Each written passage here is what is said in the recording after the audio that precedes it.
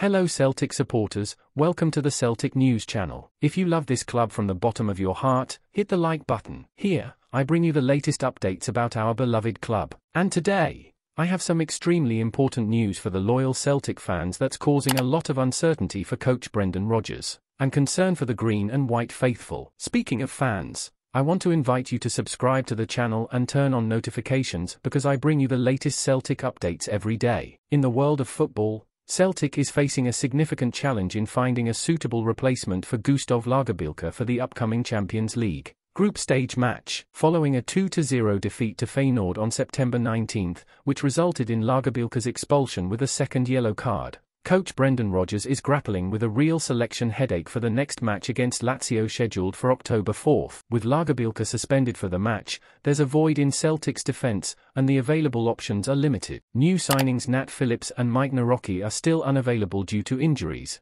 with Nawrocki not even being part of Celtic's European squad for the Champions League. Cameron Carter-Vickers and Stephen Welsh are also in the medical department, although Carter-Vickers' recovery is expected next month. Tomoki Iwata was called upon to replace Lagerbielke in the match in the Netherlands, but the opinion of former players like Alan Hutton is that he is not the best choice for the centre-back position. "I don't see Iwata as a central defender," Hutton stated. The situation is surprising, considering Celtic invested in the acquisition of defenders but now faces a shortage of options due to injuries. However, there is hope with Liam Scales' performance since his arrival. Phillips remains a question mark regarding the duration of his absence, but someone will have to step up. We await to see how the list of available players unfolds in the coming weeks. So, green and white supporters, what do you think of this news? Who should step in for Lagerbielke? It's always essential for you to comment so that Celtic knows what its fans are thinking, and of course, if you've made it this far, leave a like to motivate me to bring you more Glasgow Celtic news. Hail hail!